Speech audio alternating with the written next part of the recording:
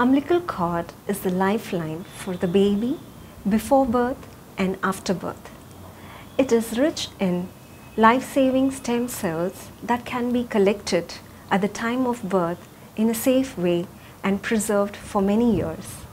These stem cells can be used in treating many medical conditions.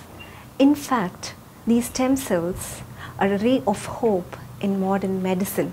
Preserving umbilical cord stem cells is a new responsibility that to-be parents of this generation are facing.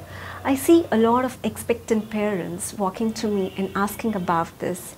I only say to them that it is an investment that they can make for their lifetime protection of their child.